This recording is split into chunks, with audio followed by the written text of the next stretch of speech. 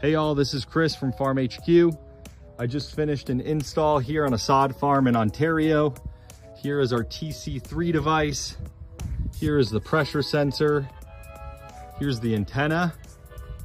That gives you great connectivity even if you don't have good connection. The service power for the device. And then we come around to the other side and you'll see the magnets on the side of the reel here, up there, that are going to give you where it is in the field through the app. So you'll know where it is, if it's stalled out. This grower is about 25 minutes from this field. So they're driving out here when they're irrigating to check on this in the middle of the night. They were tired of it, gave us a call, and now they're hooked up with FarmHQ. Check us out.